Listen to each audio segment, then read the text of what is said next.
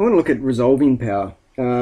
Resolving power takes us back to when we looked at diffraction through a single slit. Remember, we did diffraction through a single split and we split it up into quarters, and we had this screen that's actually a long way from the actual thing, and we took 2 points, half the width of the slit, and said that the minimum ended up being at d sine theta equals the wavelength.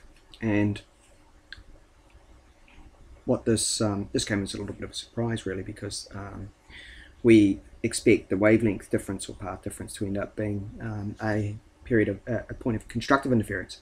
So we end up getting that diffraction pattern for the single slit. Sort of, you get a central maximum, but then you get this little area or this little minimum over at that point there. So what's that got to do with resolving power? Well, it's got a lot to do with resolving power, because if you've got this point source or point object and you put it through a lens or something like that, and you've got its image here, what you'll see is that its image actually is its point source, not a point, but a diffraction, a series of diffraction rings with a central maximum, a little bit of a minimum, then a maximum. So when you've got these 2 point sources over here, and they come through here, what you're going to get is these 2 diffraction patterns.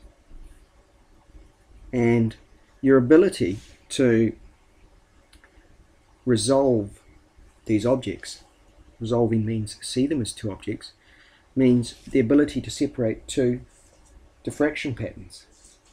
So it's like if those 2 objects present a diffraction pattern where pretty much you've just got one diffraction pattern, this is over here as your image, then you don't see this 2 objects as 2 objects, you see them as one object. Okay. If you get a diffraction pattern, the 2 diffraction patterns are slightly more off, then you can sort of make out the 2 objects. That's your image. The 2 objects actually are separate, so your object actually is like that.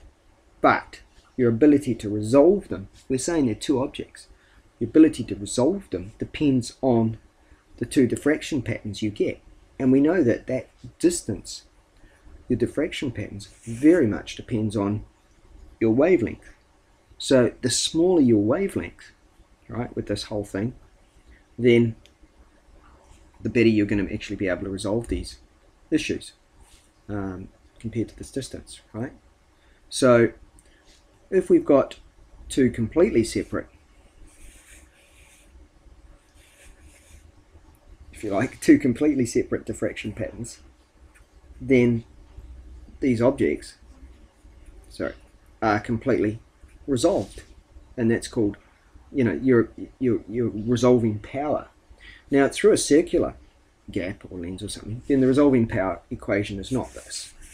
That was for a slit, a rectangular slit.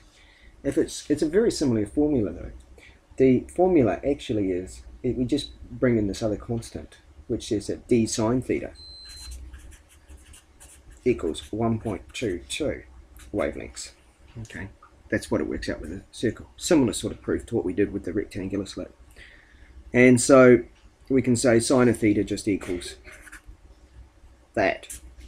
So if we're looking at the 2 sources and we want to know our ability to resolve them, then we can say that the angle is going to be equal to, this is our, it's got a name. The angle is going to be equal to the inverse.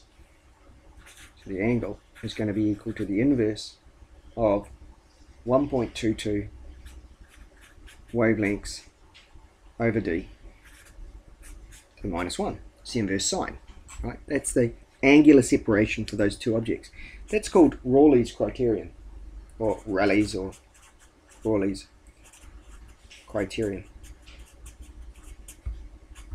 And what they end up doing is actually dropping the sine for small angles and using theta and radians, and we basically just say it's 1.22 wavelengths over d.